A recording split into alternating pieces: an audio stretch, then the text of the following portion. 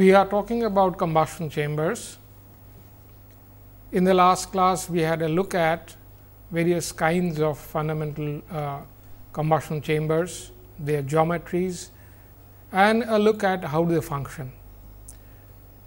The mechanism of combustion, as we know, chemically it is basically a process of oxidation.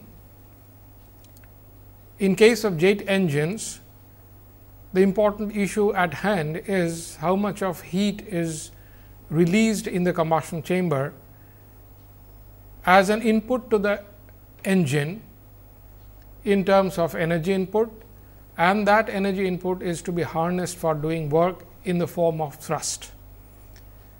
Now, this energy input, as we have discussed in the last class, is essentially in the form of heat released by opening up of the chemical bonds, which of course means that there is a lot of chemical reaction that is going on, and invariably there are fields of chemical kinetics that do come into the picture to decide how the combustion is actually going to be taking place and how the heat release is actually going to be done. However, as I mentioned, the chemical kinetics and the reaction kinetics are fields which are completely separate fields of expertise, and we will not get into those areas which are pretty comprehensive by themselves. We will stick to the basic physics of combustion, and we will look at how the heat release is harnessed into a uniform heat supply into the actual flow turbine that normally is positioned after the combustion chamber. Now, this heat release that is done involves a lot of steps. In the last class, we had a look at some of these steps. Today, we will look at how these various steps and the combustion mechanism that we talked about is put together in a certain number of parameters, combustion parameters, that help us quantify what is going on inside the combustion chamber. This quantification is very important, because then step by step we have an idea how the heat release or the energy release can be quantified, and what are the various penalties that one may need to pay to get this energy input into the engine. So, in today's class, we will look at a few parameters which help us quantify some of the mechanisms that are going on inside the combustion chamber, and some of the things that we discussed in the last class. So, in today's class, we look at combustion parameters, the various parameters that help us quantify what is going on inside a combustion chamber. Now, the first parameter we may like to look at is pressure loss. Now, you see when the flow comes from the compressor, it has been adequately compressed, and the amount of compression it has gone through has been decided by the engine designer as per cycle design, and this compression that has already taken place is vitally important for the efficiency of the engine and for good performance of this engine. Now, during the process of combustion, there is every possibility that some of this pressure would actually be lost.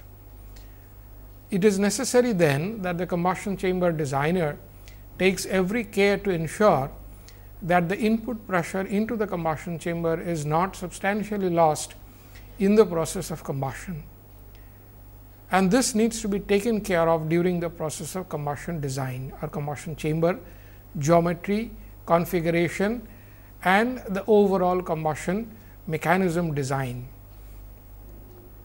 Let us take a look at how this pressure loss is described and in some sense defined in a very simple manner. Now, the combustion pressure loss that normally we would be talking about can be said to be composed of two different parts. One is the simple fluid mechanic pressure loss or aerodynamic. As the air is going into the combustion chamber, it is invariably subject to a lot of skin friction, a lot of mixing that we have discussed about, that is vitally necessary for combustion, and turbulence, which is also vitally necessary for good combustion. So, these are basic fluid mechanic or aerodynamic pressure losses that take place any fluid flow and in any kind of geometry. The second pressure loss or second kind of pressure loss is related to the rise of temperature due to combustion. Now, the later one actually often is related or described as fundamental pressure loss, because it is related to the combustion itself.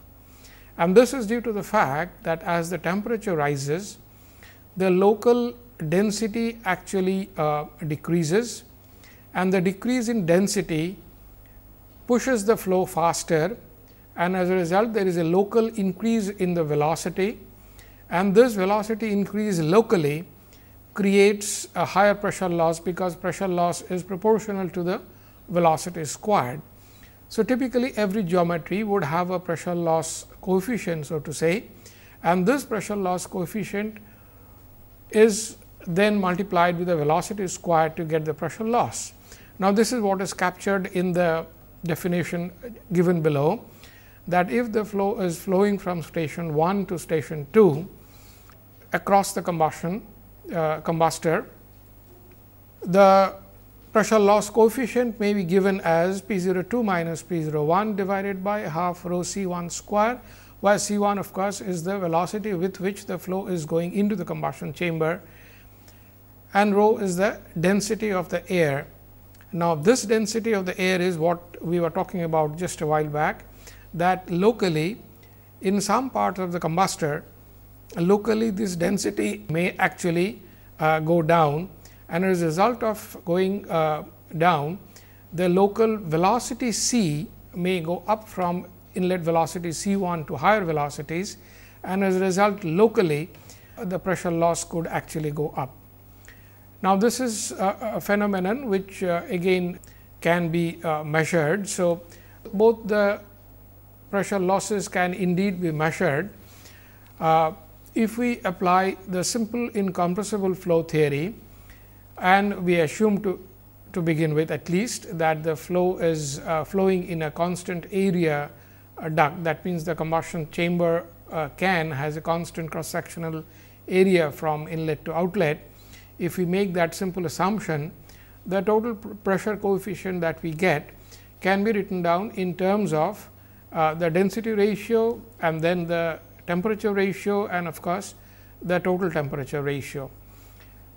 Now, we are using incompressible flow theory and assume that the area across the combustion chamber has been held constant. Now, this ratio of total temperatures T 01 by T 02 is normally of the order of 2 to 3. That means, that is the amount of temperature by which the temperature is cooled down from the initial temperature of the combustor to the delivery temperature at the turbine inlet face or the compressor delivery face. So, temperature is often brought down by a factor of 2 to 3, and as a result the pressure loss coefficient would be of the order of 1 to 2 correspondingly. Now, what happens is, due to if we look at it the other way, some other way, due to the strong vortex formation and cross flow that is deliberately induced into the combustion chamber, as we discussed in the last class, to aid the process of combustion, these essentially entail certain amount of pressure loss, and this pressure loss is often of the order of 25% of the inlet dynamic head. That is a ballpark figure, but that is a kind of that means 25% of the inlet dynamic head could be lost in various kinds of losses, which are absolutely necessary, some of it to aid the process of evaporation and mixing, and then you have a pressure loss that is inevitable. And as a result, the uniform exit temperature and low pressure loss are contradictory. That means, if you want uniform pressure loss at the combustion chamber delivery, and you want a reasonably lower temperature, so that it is comfortable for the turbines, then that is contradictory to the low pressure loss requirement, because to achieve those two things you would invariably lose a lot of pressure. Now, this is something which the combustion chamber designer would have to grapple with at the time of designing the combustion chamber. In addition to these, you remember we have a restriction of space, that is size and volume, that is available for combustion chamber. So, all of it together, there is certain contradictory pulls through which the combustion chamber would need to be configured. If we look at the total pressure coefficient, we have defined before, that is delta P 0 across the combustion chamber divided by half rho C 1 square. Now, this can be written down, as we mentioned, in terms of two kinds of pressure losses. The first one we said was essentially related to the basic fluid mechanics, and the second one is related to the temperature change across the combustion chamber. Now, if you do that, the first one often signified by an empirical parameter k 1 and the second one signified by empirical parameter k 2. They are found for the combustion chamber through various test rig simulations. The first one is through a cold run and the second one is through a hot run. Now, the cold run gives you the fundamental fluid mechanic losses and helps you quantify what are the basic losses notwithstanding any combustion phenomenon. The second one is directly related to the combustion phenomenon, and hence if there is a temperature rise, there is going to be certain amount of pressure loss, and that is called, as we said, combustion related pressure loss. So, the first one is fluid mechanic pressure loss, second one is combustion related pressure loss. And for a given combustion chamber geometry, once a certain geometry has been decided upon, this can be taken to a test rig and a certain runs or test rig performances can be measured, and these two parameters can be quantified. And then they can be put in the equation as given here, and can be used for across a large number of mass flows and pressure ratios and fuel flows. So, once we get this equation partly from the rig testing and partly from the design parameters, we have a first cut handy equation to give us a reasonable idea about what the pressure losses are going to be across the combustion chamber. And this is of course, to ensure that you do not lose a lot of pressure that has been developed through the compression process. Now, the typical values of design operating point for various kind of combustion chambers, that is the cannular, the can type and the annular combustion chambers are typically of the order of 35, 25 and 18 respectively. These are again, as I said, ballpark figures. The total pressure loss taken as a total pressure that is delivered to the combustion chamber from the compressor could be of the order of 4 to 7% of the inlet total pressure. And it's the combustion chamber designer's job to ensure that this pressure loss is kept to the minimum as possible. So, this is one of the parameters that combustion chamber designer would have to grapple with during the process of design. It involves simulation in test rig, it could involve simulation in computational simulation in both again cold and hot, and a certain amount of design variables that would have to be probably iterated for, and it depends on what kind of combustion chamber you have, whether you have annular or whether you have a can type or cannular. So, these are the various issues that would come into picture to keep the total pressure loss across the combustion chamber to the minimum. The next parameter that we would probably like to look at is the combustion efficiency. Now, the total pressure loss that we talked about, really speaking, has nothing to do with the combustion efficiency. as opposed to all the other components that you may have done before, where the pressure losses directly impacted the efficiency of those components, notably the compressors and the turbines. In combustion chamber, the pressure losses do not impact the combustion efficiency, and when we are talking about combustion efficiency, we are talking about the efficiency by which the combustion process, that means the heat release process, is indeed carried out. The combustion efficiency can be defined in terms of in two different ways really.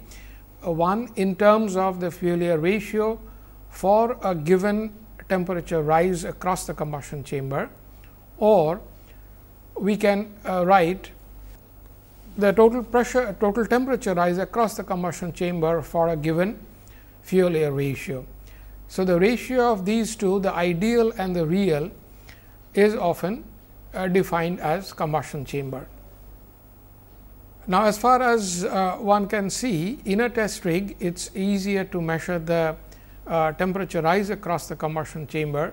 On the other hand, for the operator, it is easier for him to measure the fuel flow and the fuel air ratio, as a result of which both the definitions are often used alternately to obtain the combustion efficiency. Now, typically the combustion efficiencies are very high indeed, of the order of 98 to 99% under sea level operating conditions, assuming that everything has been very well taken care of. And as I mentioned earlier, you could have very high combustion efficiency and you could still have very high pressure losses, or you could have very low pressure losses and you can still have somewhat lower combustion efficiency. So, the two are not quite connected to each other.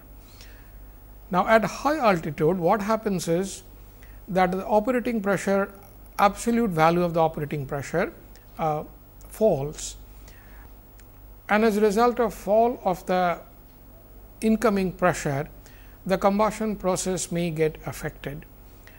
Now, combustion, as we have discussed before, is a very fast burning process, and the fastness of the burning process is essentially decided by the high pressure that has been put in the airflow that is coming into the combustion chamber, and that high pressure decides the fastness of the burning process. The high pressure essentially decides the potential energy of the air or the working medium, and this then takes it very close to the critical threshold energy level at which very fast burning process is possible. If the incoming potential energy in terms of high pressure is not really that high, then the fastness of the burning process would be affected, and as a result the combustion efficiency would be affected. So, the necessary condition for good combustion is that you have reasonably high pressure. That of course signifies the necessity of having a compressor in front of the combustion chamber. So, incoming pressure and as a secondary requirement, incoming temperature, if they fall, the combustion may become less efficient, and this is something which is pretty much acceptable, because at very high altitudes your absolute values of pressures are likely to be lower. However, at that high altitude your thrust requirement for from the engine is quite often lower. So, slightly lower burning efficiency may just be acceptable, because your fuel flow or fuel consumption is anyway absolute values of fuel consumption are lower. So, under certain situations slightly lower combustion efficiency may just be acceptable, whereas under certain other operating conditions the high combustion efficiency is a desirable phenomenon.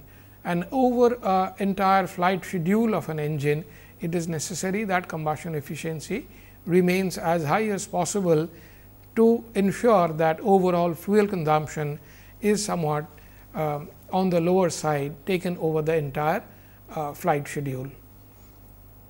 If we now look at some other parameter that is related to the combustion, and that in fact indeed impacts on the combustion efficiency in some way, and that parameter is the combustion intensity.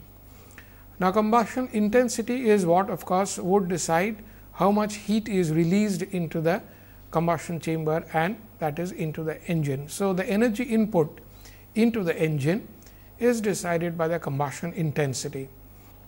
Now, combustion intensity is a parameter that can be simply defined as heat release rate divided by the combustion volume into the pressure. Now, you see here the inlet pressure is important, and higher the inlet pressure, we saw higher is the fastness of the burning process. On the other hand, the combustion intensity, if it is to be high, it has to have very high heat release rate if the pressure is also very high. So, we have to heat release rate is decided by number of operating conditions and the basic chemical composition of the fuel. So, and then we have the combustion volume, which is decided by the engine designer. So, in case of aircraft engine, the volume available would invariably be very low, and as a result of which you need to have very high combustion intensity. Now, this availability of low volume in a typical aircraft engine has number of repercussions. The combustion mechanism that we have discussed in the last class tells us that there are steps of combustion that need to be done in a certain period of time, and you need a certain space or volume to do all that within the given time. On the other hand, as we see here now, for combustion intensity to be on the higher side, the combustion volume would need to be as low as possible, which corresponds to the requirement of aircraft engine. So, there are again contradictory pulls over here to decide what the combustion intensity could possibly be in actual aircraft engines. The heat release rate Q of course, is decided as I mentioned by the fuel flow or the fuel itself, and hence you need to choose a fuel which has a high value of Q intrinsically built into its chemical composition. The typical combustion intensity is of the order of 2 to 5 into 10 to the power 4 for most of the aircraft engines in terms of kilowatts per meter cube per kilopascals, and we shall see that some of these numbers would probably vary a little during the actual operation of the engine. Now, if you look at the dimensions of the combustion chamber, the length and the diameter of the combustion chamber are often chosen on the basis of combustion intensity and the volume flow rate. Now, the volume flow rate into the combustion chamber is decided by the engine airflow rate, and the engine airflow rate is decided by various parameters like what is the thrust requirement, so on and so forth. So, the combustion chamber we are talking about may be an annular combustor, or it could be a can type combustor, where the air is split into so many smaller combustion chambers, and inside of each of them a certain length and diameter are required to be decided upon on the basis of the combustion intensity and the volume flow rate. Now, combustion intensity is chosen on the basis of engine power that is needed. So, the power or the thrust power that the engine has to produce can be deciding factor on what the combustion intensity is going to be. The air velocity in the combustion chamber as it is coming from the compressor, and that gives a certain idea about the length that is required. And we have talked about the combustion mechanism, probably we will have a look at it all over again today again a little later, and that tells us that the air velocity that is operative inside the combustion chamber does decide what the resident time is of the working medium air inside the combustion chamber to absorb the heat release and then carry it with it into the turbine. So, this ability of the absorption of the heat release into the working medium air inside the combustion chamber is something that has to be decided by the combustion designer. he has to give the combustion a certain length during which the air flows in, and then this flow of air absorbs the heat that is released by the burning of the fuel, and then it carries this heat in the form of high energy along with the high pressure into the turbine, and certain amount of time and space and of course, volume essentially would have to be given for this working medium air to do this job, to absorb the energy input, and this is necessary to be done in a manner, in a controlled manner, and that is why we call combustion a very controlled method of fast burning. The entire process of combustion needs to be controlled. All the time during the process of combustion, there must be a tacit control over the process of combustion. Without that control, we may have either in extreme case an explosion, or the other extreme is the combustion process would get extinguished. So, combustion is a control mechanism of fast energy input into the engine, and that control has to be built into the combustion design. It is necessary that combustion chamber geometry, the length, the volume, the shape, the size, everything is decided at the time of the design, because you do not have a variable geometry combustion chamber as yet. So, the combustion chamber geometry is a fixed geometry, there is no variable geometry combustion chamber. It has to be built into the design of the combustion chamber geometry, and whatever control that can be actually done during the process of combustion operation would have to be taken into account during the process of design of the combustion chamber. The other things that we need to look at are the weight and overall diameter of the engine. Now, you may be having an aircraft engine that is necessary to be a small engine. For example, if you have a military engine, you need to make sure that the overall diameter is as small as possible, so that it fits inside the body of the aircraft, and then of course, it is necessary that its weight is as small as possible, so that you have what the engine designers always call the thrust weight ratio. So, if you want to have a high thrust weight ratio and a low diameter to fit into the aircraft, you do not have a lot of space available for the combustion chamber, and as a result of which quite often many of the designers go for annular combustion chamber, which is the easier geometry to adopt, really speaking. So, the overall layout of the engine would invariably dictate the combustion chamber type, whether it is annular or cannular or can type, which is normally not used anymore these days. So, essentially what type of combustion chamber design, the size, the shape, all that is also decided by the overall layout of the aircraft engine, because it has to go on board an aircraft, it has to fit into the aircraft. If you have land based gas turbine engine, some of these things are hugely relaxed, because the space is not of great importance. A little more space is not going to hurt anybody, but in aircraft engine space is premium, and there is very strong restriction on the amount of space and the weight that can be given to the combustion chamber. The weight, we are talking about weight, one of the reasons is the combustion chambers are wrapped around the basic shaft of the engine. Now, the longer the combustion chamber is, remember the basic shaft of the engine also becomes longer, the engine itself becomes longer, and that increases the weight of the overall engine. So, the combustion chamber shape and size is vitally important, especially for aircraft engine applications. Now, let us look at the other parameter that is very important for the combustion process, and this is the reaction rate, which is given in terms of number of parameters. Now, pressure to the power n depends on the number of molecules involved in the process of combustion, and it is normally 1.8 for hydrocarbon fuels, which are normally used in aircraft combustion.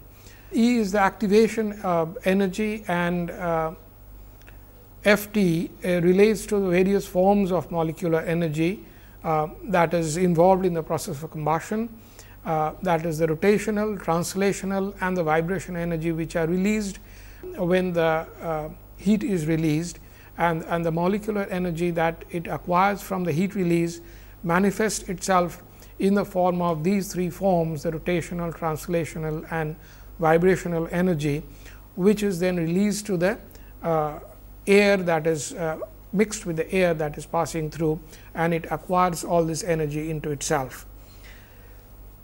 Now, that all that together, that is, there is a molecular kinetics, there is a reaction kinetics, which is all together decide what the reaction rate of the combustion process is going to be.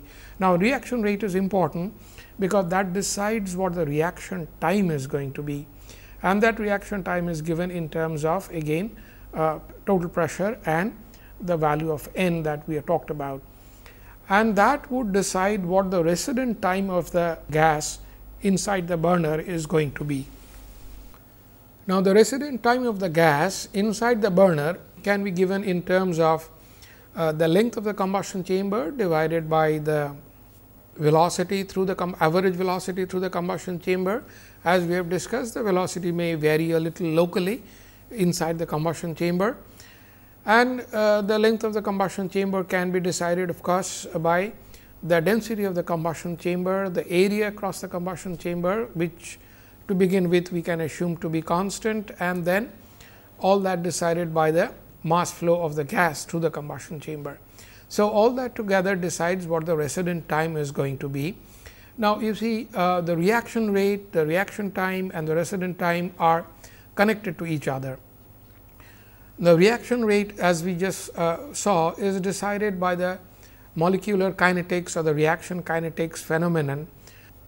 The reaction time is decided primarily or directly proportional to the pressure that is available, and hence we have argued that it is necessary that you allow air to go inside the combustion chamber with as high pressure as possible to impact on the reaction type, which as we just mentioned is related to the fastness of the burning process, and then the resident time, which is again related, and that is decided, as we now see, related to the average combustion chamber density, the flow inside the combustion chamber, the area, the length of the combustion chamber, and then the mass flow through the combustion chamber.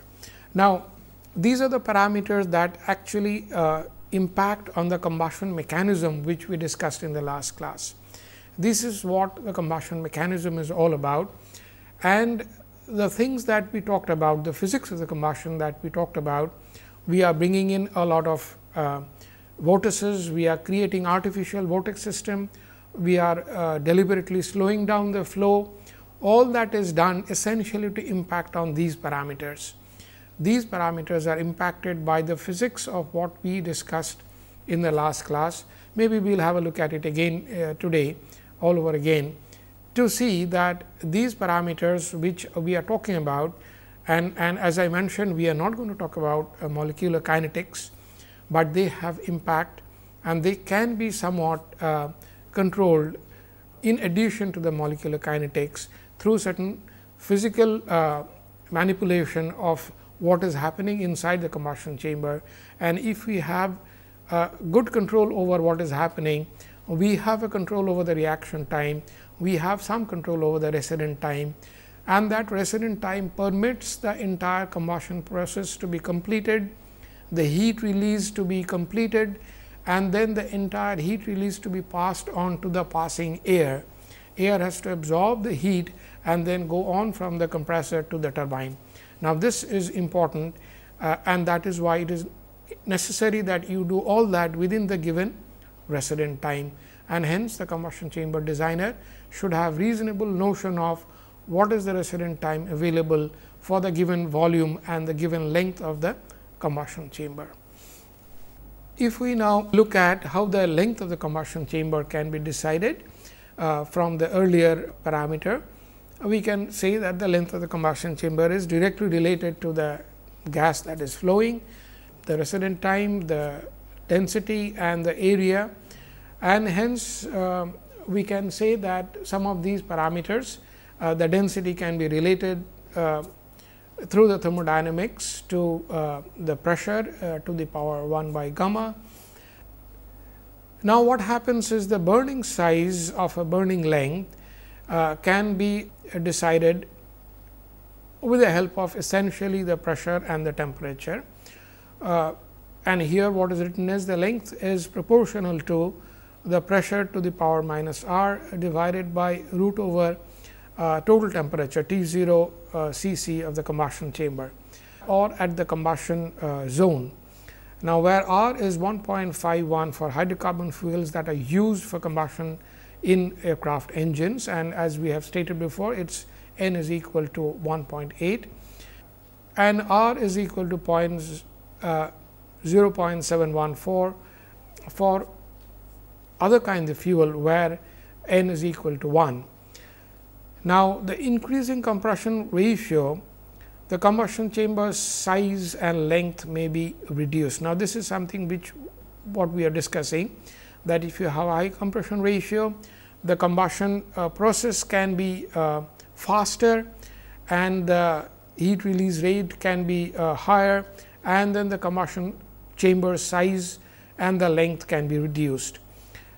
And as a result of this, we can say that for large engines, each can of the, if you consider each can as a combustion chamber, each can chamber size may not be large if the operating pressures are kept reasonably high.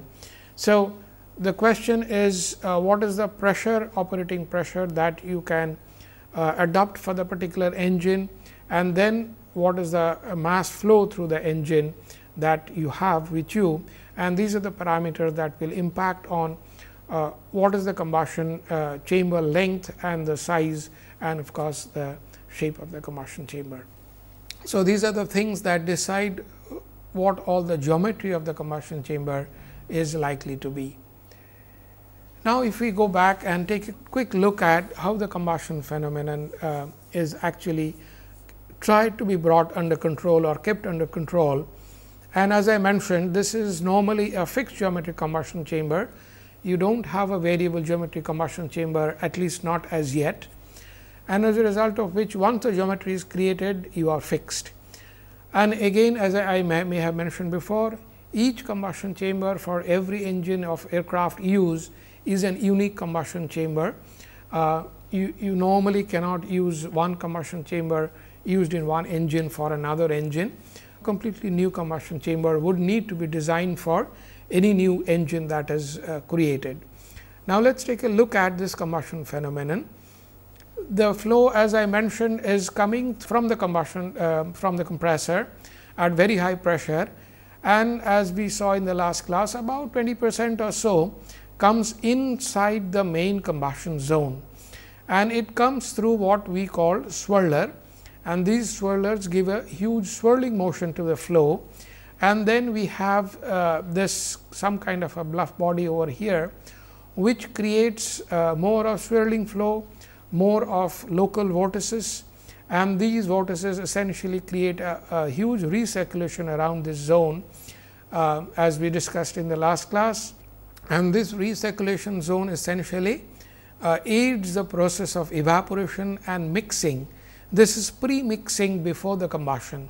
We have two rounds of mixing, one before the combustion, one after the combustion. The first mixing is before the combustion.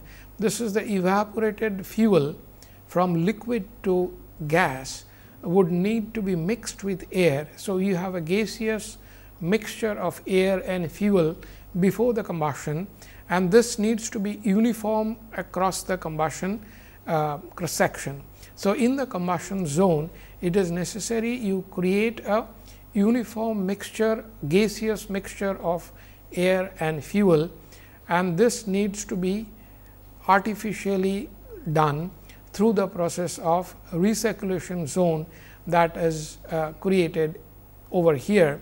And as I mentioned, this is a fixed geometry. So, you have to design a priori and ensure that it happens all the time during all the process of combustion during various operations of the engine. Now, if we do that, we have a uniform gaseous mixture of air and fuel, and that goes into the primary zone. And this primary zone is what we call the combustion zone. And in this zone, you have this curved surface over here, which is called the flame front. And as we discussed in the last class, this flame front is where the flame is burning and the heat is being released. So, in the primary zone, from here to here over this zone, you have a uniform mixture of air and fuel that is burning, that is moving through the zone through the flame front, and the heat is being released. At the end of the primary zone, one has to ensure by design that the entire heat has been released by chemical reaction from the fuel into the air and fuel mixture, and this released energy now needs to be uniformly distributed across the entire combustion chamber. So, we have the secondary air coming in through these vent holes from the sides, and now this is the 75% of the air that was bypassed, 75 to 80% of the air that was bypassed, and now they are coming in through these vent holes to create the secondary zone. And this is necessary essentially to ensure that you have uniform distribution of energy or heat across the entire combustion chamber volume. So, the uniformity of distribution of heat is extremely important. In certain operating conditions, it may happen that a very small remnant of the burning process or combustion may still be carried on in the secondary zone. The tertiary zone is extremely important to bring down the temperature to something that is comfortable to the turbine. So, while the secondary zone is important for creating a uniform temperature distribution, the tertiary zone is important for creating a lower temperature zone that is comfortable to the turbine and ensure you still have a uniform distribution of temperature, pressure, and finally deliver it to the turbine with uniform velocity distribution.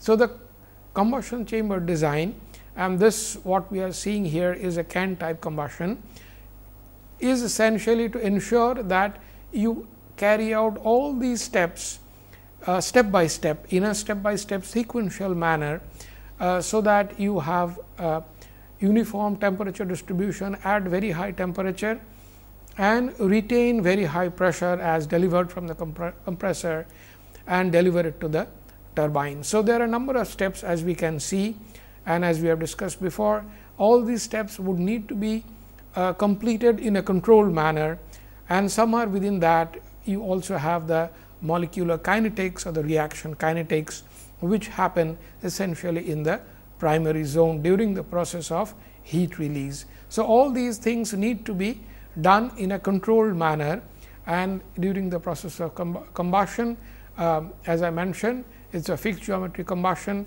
The only control you have is the fuel flow rate. So, there is no other control, and hence the combustion chamber design must necessarily have the geometric control at the time of design itself. Just to complete the picture over here, the can type that we are seeing is quite often also referred to as a flame tube, inside which the flame is localized and securely maintained and held during the entire operation of the engine. It is necessary that at no point of the operation of the engine the flame is extinguished, and hence this is often called a flame tube, to ensure that inside it the flame is continuously burning and the combustion is continuously taking place. The ignited plug that you see here is used normally only once during the process of initiation of the combustion.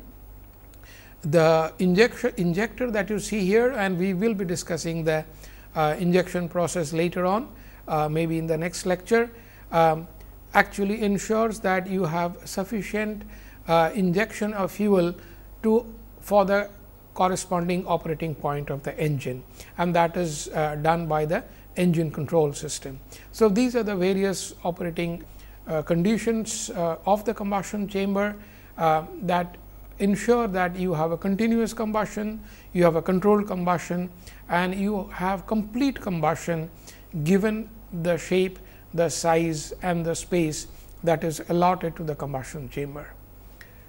So, we can sum up by saying that the development of a practical combustion system, it requires good mixing, the primary mixing or the pre-mixing before the combustion requires a good circulation zone, and this is created by placing a baffle or a bluff body in the flow. The swirling vane is attached to the front baffle, so that a swirling flow is set up. You have to create that swirling flow under all operating conditions of the engine, and that brings down the actual velocity from 150, which is what is delivered from the compressor, to about 40 to 50 meters per second, and this is what we discussed a little in the last lecture also. And the baffle and the flame tube and the swirler are combined to give the primary combustion zone or the primary zone, inside which the combustion is securely held and continued through the entire process of operation of the engine. So, this is absolutely important to ensure that combustion is continuous, complete and efficient during the entire process of operation of the engine. The development of a practical combustion system also ensures that the baffle that you have creates a low forward velocity. The spiral flow that it creates helps what we had called in the last class the process of atomization. That is, the fuel, when it is injected, immediately breaks up in very small droplets, as we saw in the last class, and this creation of these small droplets is extremely vital to the process of evaporation and mixing, and this process, as we mentioned earlier, is called atomization, and this atomizing is an important phenomenon for the process of efficient burning or efficient combustion. The secondary mixing, which takes place after the combustion, is important for uniform distribution of the combustion products and uniform distribution of the heat that is released from the combustion, and then the flame tube is to ensure that this takes place in a secured manner, and the vent holes that are available around the inner liner or the inner flame tube or the inner can ensures that the flow that comes in from the air that comes in creates a secondary zone, which ensures you have a uniform temperature profile at the end of the secondary zone through a process of good mixing inside the flame tube. Whereas, in the primary zone, the geometry is fixed. The dilution of the combustion product is important in the secondary zone. The two stages of mixing, one in the primary zone, one in the secondary zone. It is important that in the secondary zone, for aircraft gas turbine, you may have a tertiary zone, and this is important for the life of the turbine.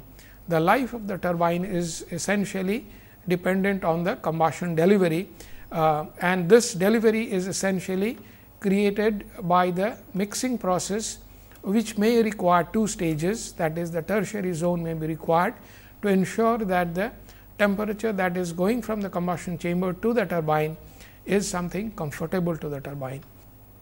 The outer casing, which normally delivers 75% of the air and envelops the entire all the cans that are inside, essentially delivers the air, the cold air, so to say, into the secondary and the tertiary zone after the combustion has been completed. So, the 75% of the air, as we talked about, do not take part in the combustion process. And this inner can or the flame tube has these small vent holes, and these vent holes are designer holes, they have to be designed. So, the typical geometry of the vent holes, their positions, their sizes of the holes are to be designed into the flame hole, the flame tube, and they then create a proper mixing process inside those mixing zones. So, creation of those vent holes is extremely important, and it is the combustion chamber designer who creates those designed holes. The annular combustion chamber, which we have talked about, are expected to be used more and more in the gas turbines in the future, because they are easier geometry and they are used in small gas turbines even today in large numbers. The issue there is you do not have the localized combustion or secured combustion zone or secured primary zone. All the combustions are taking place in an open annular space. So, the security that is provided by the can is not available anymore, and as a result it may impact on the combustion efficiency a little and the combustion intensity a little, and hence the annular combustion chamber may have somewhat lower efficiency and may have a somewhat lower combustion intensity. It, however, requires lesser of the cooling air for the total combustion process, and hence it is lighter. It does not have all the weights of all those cans, and hence it is lighter, and it essentially easily qualifies for application in military aircraft engines. Essentially, an annular combustion chamber is nothing but very similar to the reheat chamber, which people have been using for a long time.